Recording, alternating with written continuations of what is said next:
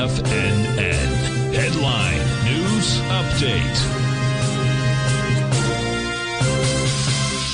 Good morning, folks. Excuse me, Steve Rhodes, coming to you live from the shores of a very pleasant, hot and humid Delray Beach, Florida. This is your 11 update, and unfortunately, like all days recently, we start with a mixed bag. That mix goes like this. You've got the NASDAQ 100 up 16 points. Trannies are up 291 points. NASDAQ Composites up 38. The others indices are trading to the downside. The Dow's off 50 points. S&P's off 5. Russell's down 7. Semis are down 19 points out there. Gold is off 22 bucks. Silver's down 1 penny. Light sweet crude is off 12 cents. Natural gas is down 6 pennies. 30-year Treasury off 1 point and 5 ticks. Printing out at 119. Even Steven. Let's go take a look at what all that means by looking at that 9-panel market update chart. We begin with the ES Mini, upper left-hand side. What do we have? We've got a consolidation with inside its tighter profile. We have a different profile in the white background system, but even this system has held support. Support being 55.12. Resistance is up at the 55.69 area.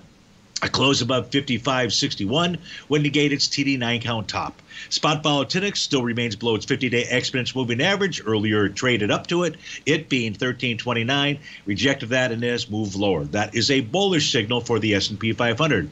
The NQ on this set of profiles is trading below the bottom of its profile, but the real bottom of that profile is down at the 19,802 level. So we've got as a TD9 count top with price consolidating with inside profile levels. In the case of the U.S. dollar index, it's on a rampage to the upside, but it's got resistance up at 106.01. We'll take a look at the U.S. dollar index on my other charts during the Trader's Edge show. If we take a look at Goldilocks, the Goldilocks has been trading in a sideways consolidation pattern. This has basically been present since about the early April, the beginning of April. So April, we're almost in with June. April, May, June, about a 60-day consolidation, sideways consolidation. Price right now is testing the bottom of that consolidation. Now, the cool thing about a consolidation pattern is whichever side gets broken, you have a measured move equal to or greater than that consolidation. We have switched over to the September contract for silver. Silver is testing the bottom of its profile at 28.93. Now, if silver were to close the day below 29.05, that would trigger an A to B equals CD pattern to the downside. But right now, support is holding.